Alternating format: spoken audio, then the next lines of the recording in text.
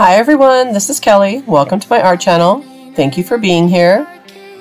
Sorry I've been a little lax in my uploading of videos lately. I've kind of been doing one a week instead of my usual 3 a week.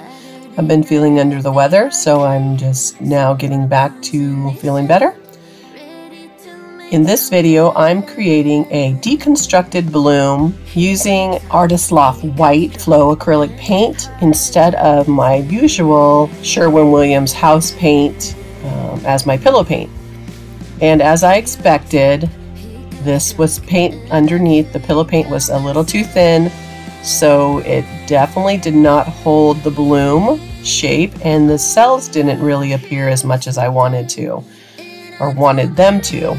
So I guess this was a failed attempt, but I still like how the painting turned out.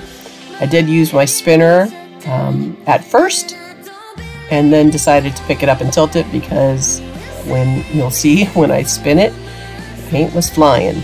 So enjoy the video. If you have any questions or comments, please don't hesitate to ask. I will get to them as quickly as I can, and I will see you all next time. Have a most amazing day. Bye.